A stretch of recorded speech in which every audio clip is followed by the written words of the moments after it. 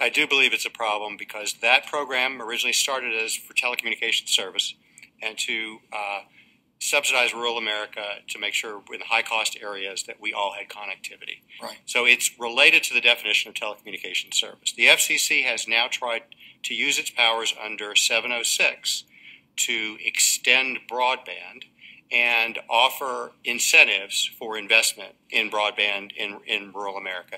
It has used Section 254 in conjunction with 706. Way too much in the weeds, Senator, but the main point is that those are powers that in the draft as it currently exists could be eviscerated. And so while that it would still be there for telephone service, for extending broadband, it's a big question mark.